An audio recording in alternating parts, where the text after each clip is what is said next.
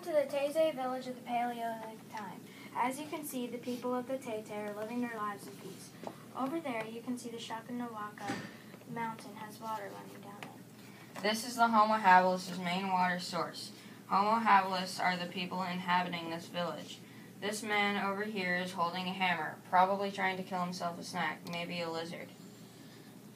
These people aren't able to start fire, but every once in a while you can cook your food and you can find a fire. You can see a spear that was naturally made. You will live great here. We have caves for shelter, fire for cooking, knives for hunting.